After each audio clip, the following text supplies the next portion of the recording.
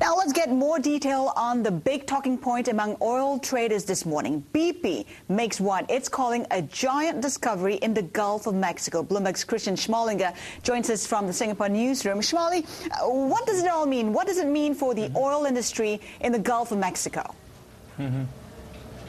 Well, I think it's seen as a very good sign for the Gulf of Mexico. It's been considered a very mature area for, where they've been producing for a long time. The first wells have been drilled offshore there since 1947.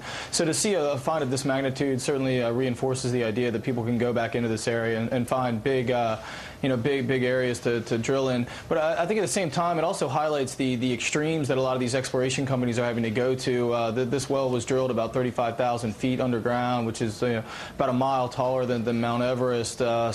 These things aren't very, they're not easy to find. It's still going to take a long time for them to extract the oil out of the ground, and there's still there aren't really firm indications as to how viable this well will be given its extreme depth and the temperatures they're going to be working at.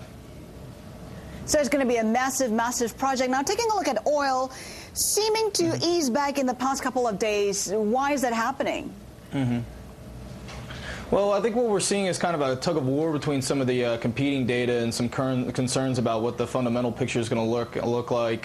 We saw some positive economic numbers in terms of the manufacturing data out of China and the U.S. earlier this week, but yesterday overnight in the U.S. we saw that the payroll data from ADP was down, which really kind of weighed on prices as well. Also, the inventory report came out, and it was still kind of bearish in terms of how much the distillate inventories, the diesel fuel, and the heating oil supplies grew. So there's been really trading in a range for some time now. Really, we've been stuck between about $65 and $75 since July 31st, and there's not really a firm indication as to which side it's going to break out on.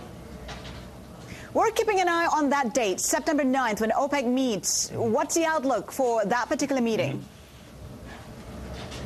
Well, so far the indications seem pretty strong that the group is going to leave the quotas unchanged. We had the OPEC president, Jose Vasconcelos, came out yesterday, and he said to some reporters that the OPEC was going to leave the quotas unchanged. There's still a possibility something might change when they have the meeting, but at this point, a lot of people are expecting it's going to stay around. They're going to keep the OPEC the quotas unchanged. Basically, it's because the $75 number that they've been calling for, this range really kind of includes that price. So, there's really not reason for them to mess with anything at this point. Christian Schmalinger, thank you so much for that.